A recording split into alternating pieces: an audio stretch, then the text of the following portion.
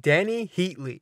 Over the duration of his career, which came to an end in 2015 as an Anaheim Duck, Heatley made over $59 million during his time in the NHL. In August of 2012, it was revealed that Heatley had filed an $11 million lawsuit against his longtime agent and business advisor, Stacey McAlpine, who had apparently been stealing money from Heatley for years through unauthorized withdrawals and bogus real estate ventures. The amount taken from unauthorized withdrawals added up to about $4 million, and after a lengthy court process, Heatley was awarded $6.5 million, and McAlpine was later arrested and charged with fraud, money laundering, and theft. Heatley wasn't the only NHLer who got bested by McAlpine. Former Senators teammate Chris Phillips also initiated a $7.5 million lawsuit against Stacey to recover lost money as a result of bad real estate deals.